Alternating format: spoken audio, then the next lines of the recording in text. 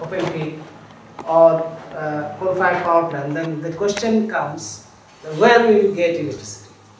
So this searching for alternatives was very difficult in the beginning, but in the process, we find that technological and other ways are available, and now renewable energy and other facilities, other options are there in very bright. And if we consider financially, if we consider environmentally, if we consider socially and politically, in every way, that is very much clear that we have much better alternatives. The problem is, this comes when it comes from the university, think tanks, media. They reproduce ideas.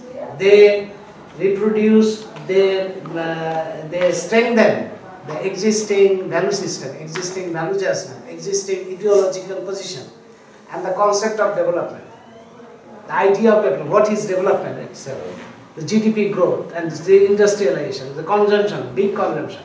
So we have to it is a long struggle, but sometimes it gets momentum. Sometimes we have to sit back and work hard to find research, academic work, campaign, fight media, struggles within universities, struggle within think tank. In every way we have to go hard. And I think different companies, different corporate interests, mostly situated in industrially developed countries. So young generation from countries like Germany has much more responsibility and also much more opportunities to change the global scenario. They can identify the companies, the corporate groups, who are responsible behind this. They can identify media, they can identify think tanks, they can identify banks who are doing this harm to the global community and the human civilization.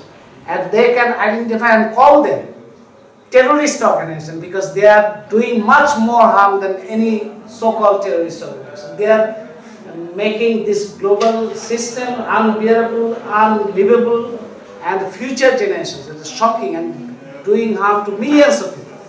These companies should be called terrorist organizations. This should be a slogan, and this should be a part of our struggle. Thank you.